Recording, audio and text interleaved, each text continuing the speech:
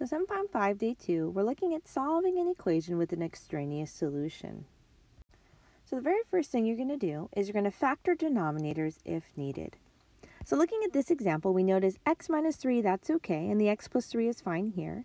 Then we have x squared minus 9, so that we can factor. So remember, that's a difference of two squares. So this is x minus 3 times x plus 3. The next thing you do is you identify the LCD. So looking at all of the denominators here, you have x minus 3 and x plus 3. So our LCD is x minus 3 times x plus 3. The next step is to clear the fraction by multiplying the LCD to each term. So the LCD is x minus 3 times x plus 3, and so I'm going to multiply it to every single term here. And it is over 1, because again, our goal when we do this is that we clear the fraction. So let me go ahead and rewrite everything. So here it is. We have 6 times x minus 3 plus x plus 3 over x minus 3.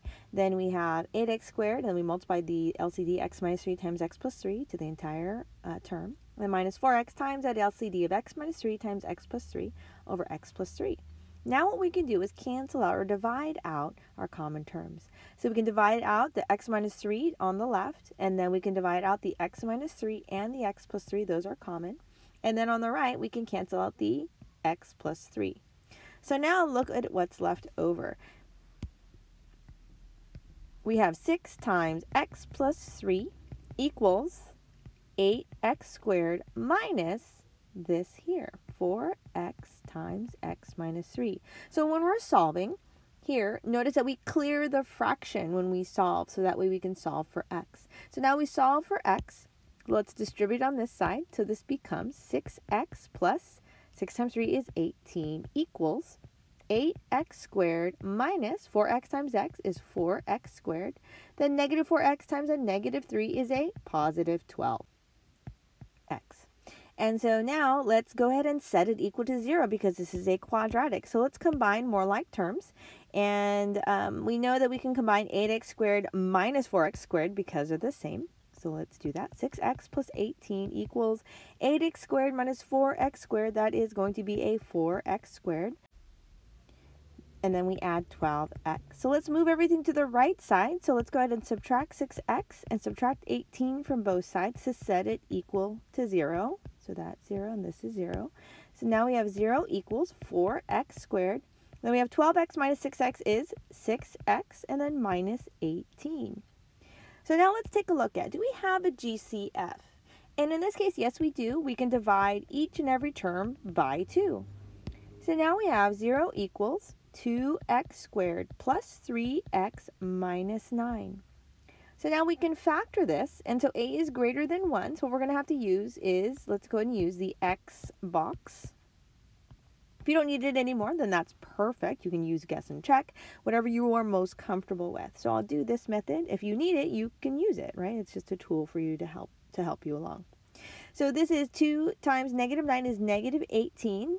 So what multiplies to negative 18 that adds to a positive 3. So 6 times 3 is 18, but I need one that's negative. So negative 3. So 6 times negative 3 is negative 18. 6 minus 3 is a positive 3. So now we can fill in the box. So 2x squared goes here, so it's from here, and then minus 9. And then these are our factors that go on the side. So 6x minus 3x. Then we multiply, what multiplies to make 2x squared? That's 2x times x. So 2x goes on the top, x goes on the left. So remember, 2x is a factor of 6x. That's why it has to go on top.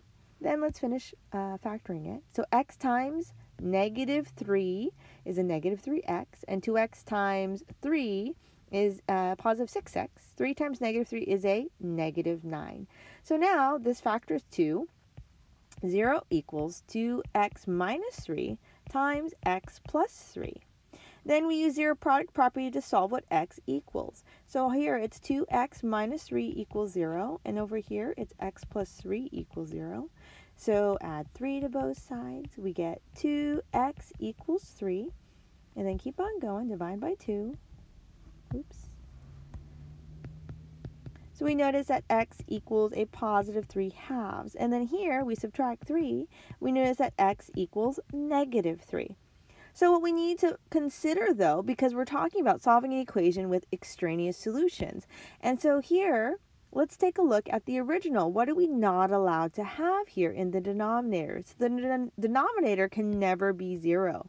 So notice on this first one, x minus 3, x cannot equal a positive 3. And this is all the same, right? And x cannot equal a negative 3. So our restriction is that x cannot equal 3, x cannot equal negative 3. Now that's important because looking at our solutions here, we got x equals 3/2 and x equals negative 3. Notice that we cannot have negative 3 because that's what we said. If we tried to plug it in, we would get, it would be undefined. We get a 0 in the denominator, which we're not allowed to have. So therefore, the only solution is x equals 3/2. And so that could happen. So you could have something where both are the solution, which is true. Both are true. You can get one solution out of two because one doesn't work. You could also get no solution where neither of them work, okay? Or the solution that you did get, it doesn't work because it's part of the restriction. So that would be no real solution.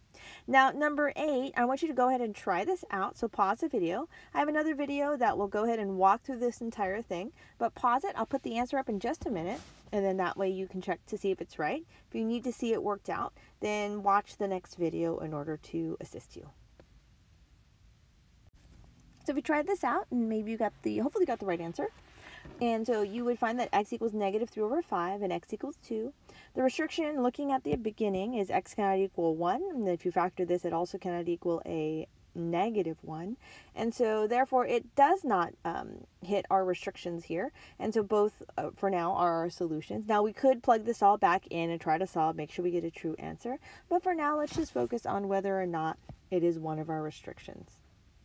Now if you got that all correct and you feel comfortable and you want to do a little bit extra work, a little bit more practice, please do number 7 and number 26. And that'll get you more practice to help you out.